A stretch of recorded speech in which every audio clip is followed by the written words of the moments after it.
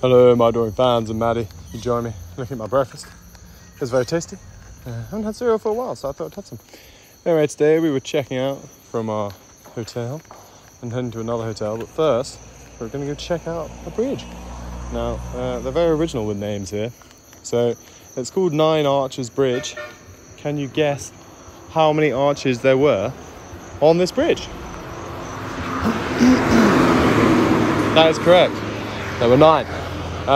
So, interesting fact about this bridge is it was built in 1921, and it was built out of stone because, the British Empire didn't have any steel or anything to build it with.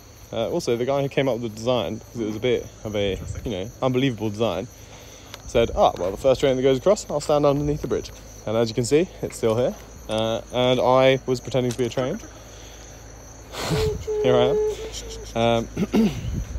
And then, we kind of got across and watched for a little bit. As the train came in, you may be able to just about see it coming from there. Sorry for the noise. By the side of a road in the track. Anyway, here's the train coming across.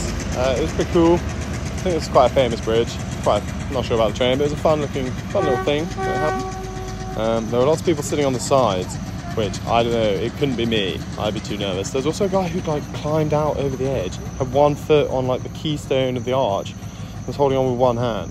Absolute madman. I don't know, that would have made me shit myself, I'll be honest. My hands would have been too sweaty to hold on. Anyway, then we walked back across. There's only 4 trains a day, so it's pretty low risk. Then we walked back to the town. We got lost up this hill, so we went back down. Then I bought my beautiful fiance some presents and bought myself some lunch.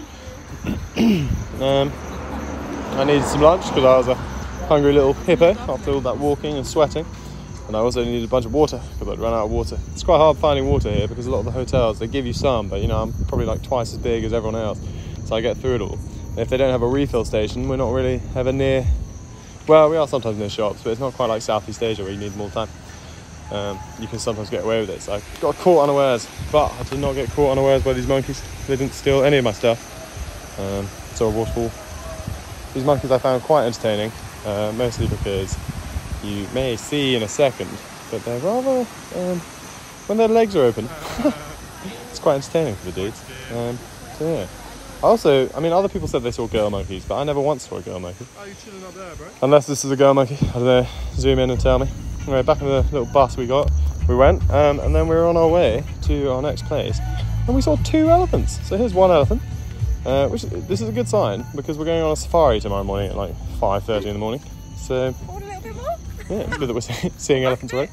Then we arrived at our hotel and our pool, and then I also saw a couple more elephants in the room. They're made of towels.